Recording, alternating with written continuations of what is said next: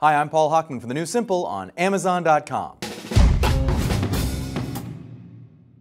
There's been a lot of talk about different ways to watch movies and other videos that are currently on the World Wide Web on your television.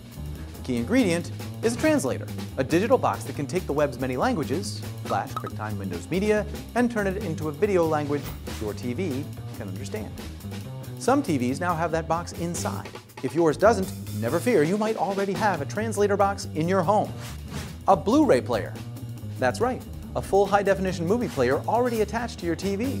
Many Blu-ray makers are building web-ready brains, browsers, and software into those devices.